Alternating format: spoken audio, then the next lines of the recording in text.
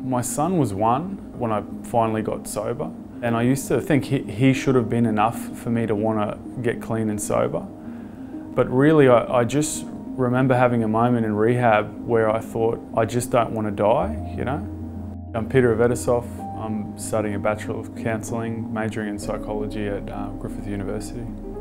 I'm 34. I have a 7-year-old boy, work casually as a mental health support worker, and study full-time at Griffith. Education in itself has just been transformative for me. I feel like I'm a different person, you know, and I know without education I wouldn't be where I am today. I left school in Year 9, I didn't finish Year 10, so uni was never in my plan.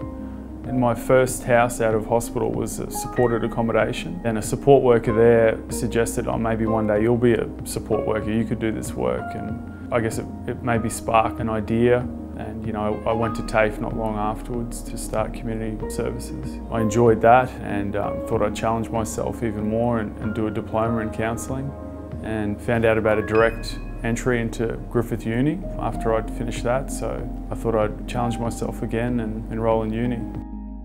In my second year, I received the Avetisoff Griffith Future Scholarship.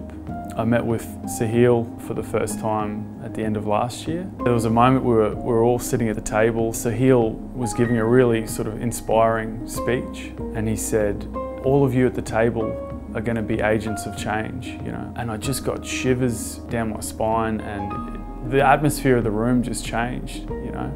And I really believed what he said. It excited me. So I guess that's my next big thing after uni.